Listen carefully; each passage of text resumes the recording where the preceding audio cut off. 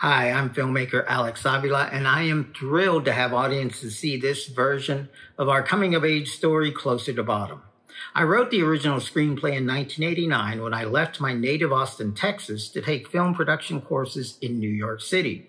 And honestly, nobody was ever supposed to see it. It was written just as practice to write a screenplay, and I used it as therapy as I was grieving the loss of my father. Over the years, I've written different projects, and a friend of mine offered to finance one, but the recession came in 2008, and nobody had any money.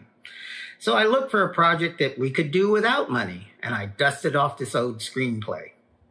We shot most of it in 2012 as a no-budget feature, cooperative style. We had about $14,000 to work with.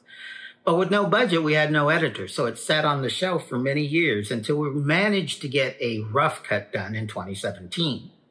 When my lead actor visited Austin last year, I went up to him and I said, we never recorded the voiceovers for Closer to Bottom. And so 10 years after we shot it, we finally recorded the last part. So what you're about to see is the complete vision from 1989.